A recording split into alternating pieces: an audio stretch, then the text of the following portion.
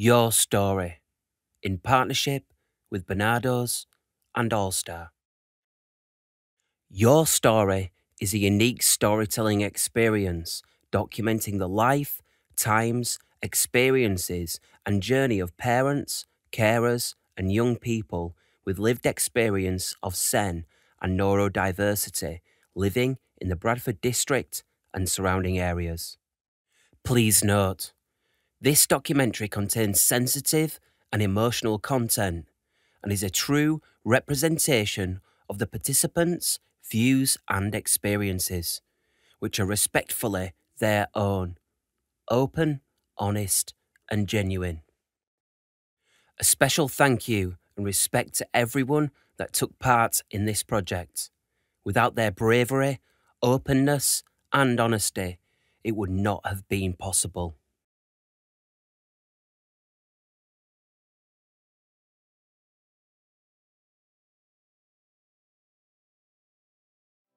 I'm Lauren Southgate.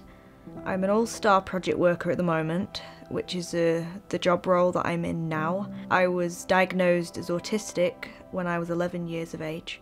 So it all started when I was about 10 or 11, and I was getting to the stage in my life where I was transitioning between primary and secondary school. It was kind of apparent when I was younger that I was different, because I'd always walk around the playground by myself. I had friends, well, I had people I hung out with, but I wouldn't say they were necessarily close friends back in school. But then as I transitioned between primary and secondary school, it became even more apparent that I was different. Everyone was like growing up faster than me. I had that immaturity that they were losing faster than me. So I guess that was really challenging, because all I really wanted was to be accepted, and that's kind of the stage where my parents were like, oh, something's up here, we're gonna have to see what she has, because something's wrong.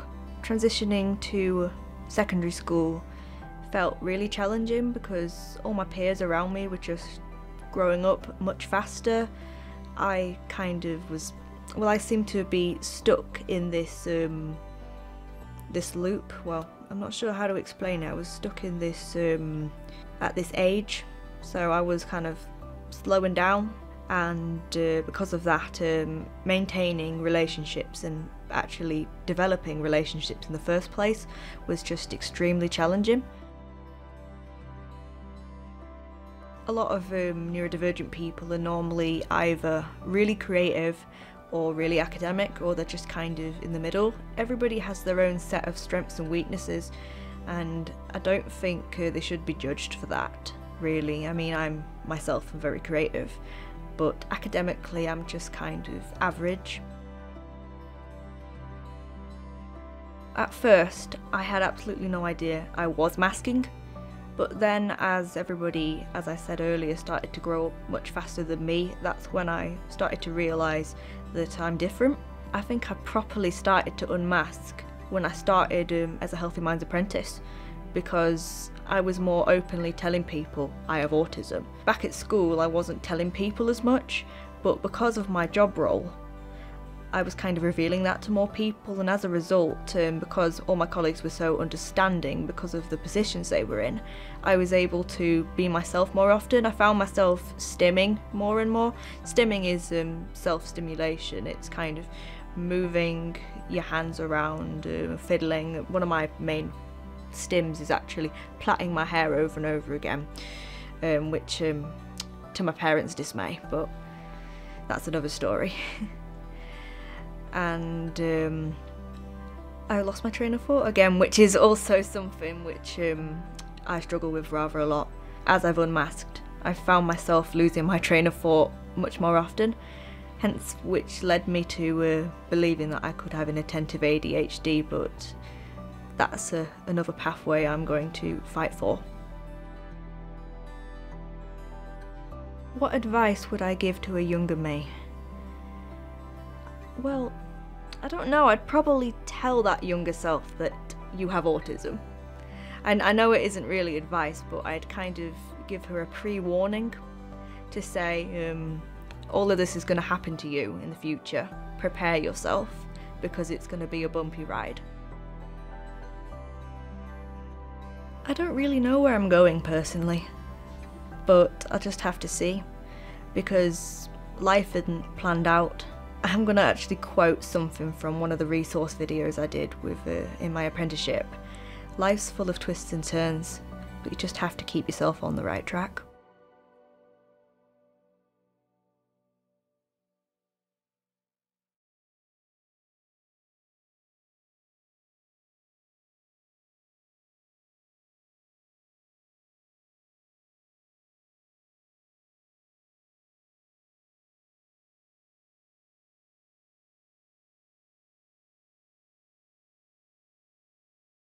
I'm Amber.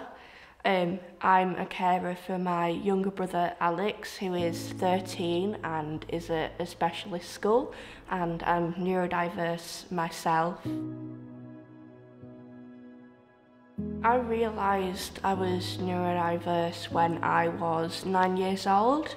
My younger brother had been diagnosed at 2, and I was struggling with a lot of anger management and anxiety within my primary school life. And myself and my mother decided to explore that avenue of possibly having autism and or anxiety. It felt like I was different and I didn't know why, and I was very upset because my brother is high needs and I felt like I was being grouped in with someone which I resented quite a bit growing up. But now we're older and I realise we're just the same. He's going through what I went through a few years ago, and I can be there for him. Going through puberty was something that really affected me because of the hormones, the anxiety around change, and it's definitely a transition which I believe should be supported.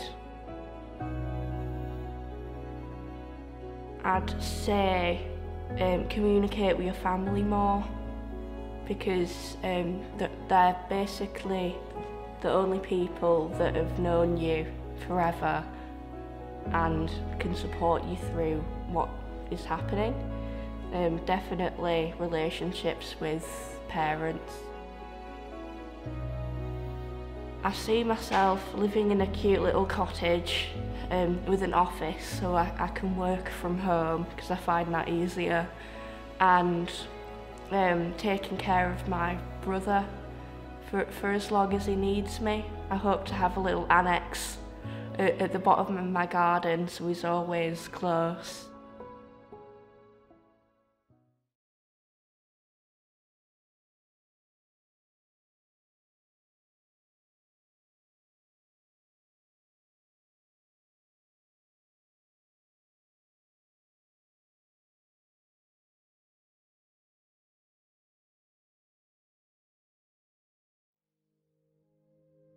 Yes, I'm Jodie, I'm 23 and I've got autism. I've got a little boy and a little girl on the way.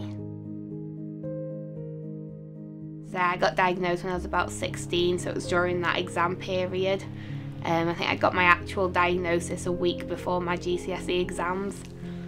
So I just did a lot of studying, but as I said, I just like being in my own little world. It's just kind of talking to myself, telling myself jokes kind of things.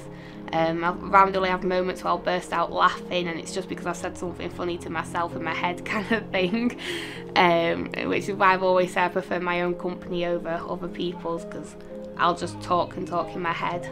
I was quite lucky in my diagnosis in the fact of it only took about 2 weeks to do from start to finish.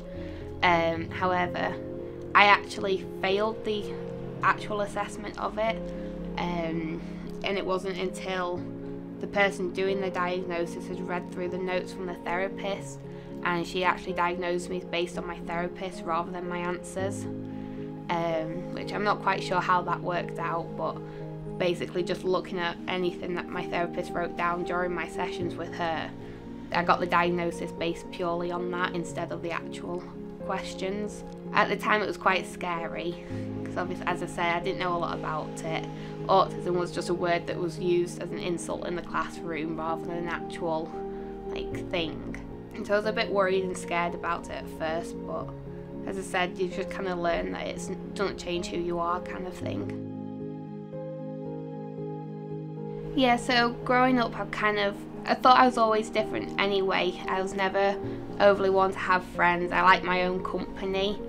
I found it really hard to understand people. I didn't like the social aspects of things. I didn't want to go out and play games. Lunch times, I kind of sat in the classroom on my own. I didn't want to be in the canteen. And I didn't quite understand the whole kind of hype around people. I just very much just like my own company, and I just wanted my little zone. So I guess that was a major thing in that as well, and that was something that my therapist actually picked up on, was the fact of I was alone a lot of the time, but I liked being alone. Yeah, I've got a little boy and a little girl on the way. It's good and scary at the same time. I've always kind of wanted a big family. I've always wanted kind of children. But with the autism, it can be very overstimulating and very hard. Parenting for anyone's very hard. But if you've got loads of noise going on, you've got people talking to you, if the baby's crying, you're thinking of all the things you need to do for them, it can get a lot as well. So it's kind of a mixture between having excitement and having that nerves of, am I going to cope okay? I think for me, autism isn't a barrier in your life. It's not another problem to add you to your list. It's literally just a word to help people understand you and support you. And I think you've just got to remember that you are exactly who you were before, during and after a diagnosis. It's not a massive barrier, it's not a blockage, and it's just something you've got. You can still live the life as much as you want to. Don't overly make you different, you just see the world in a better place.